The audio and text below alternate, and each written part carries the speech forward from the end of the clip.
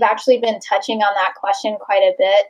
And I think that it's something where like we both have had a kind of a, I don't want to call it an emotional first, but, you know, saying that Wisetail, for example, is a social first platform, that's a huge deal. LCD is a very learner-centered, learner first and business first model. It's not about what does L&D know how to do, or what do we want the learners to know. It's about the learner on the job and what barriers are facing them there.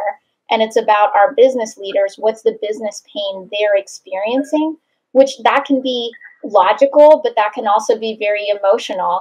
And if you look at the neuroscience of learning, the emotions are so baked into how we all learn and take in information and how we remember information at a later time. And the social component is that's a huge emotional thread. And so putting these things first, what it does is it upends a lot of the historical way of approaching learning, which is often logic first, and then everything else is kind of like a little bit of a stepchild, right? It's like an afterthought. So I loved, Ali, what you were saying about social is not an afterthought for you all. It's integrated into every single little piece. That's very similar to how I feel about LCD. Like the learner and the business needs and context is built in every single piece. And so that's not really just about the logic of, well, here's an organized step-by-step curricula and we load it into the system and the system just presents it to people. And when they search for it, it's assigned to a keyword and done, right? Like that's a very logic-centered, you know, if I'm connecting the dots between Wisetail and us, that's a very logic-centered end-to-end process. That's not really how either of us are talking about it. It's like we really focus on business pain, the learner context, and then we brainstorm these different assets across these different ways, times, places. Then when it goes into this, you know, system, and in y'all's case, it's a lot of the social commenting, the social rewards, the social contribution, the social learning people are having.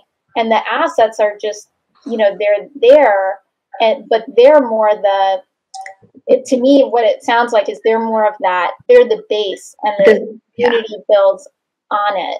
And the community learns together and makes it their own. I think that learning work is both an emotional and logical negotiation. I think it's very hand in hand.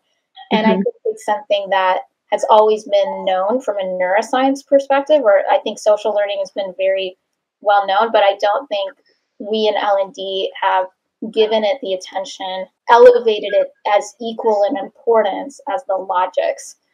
If that makes sense. No, that does make a lot of sense. So basically, it's not one or the other. You cluster them together, right? Like exactly.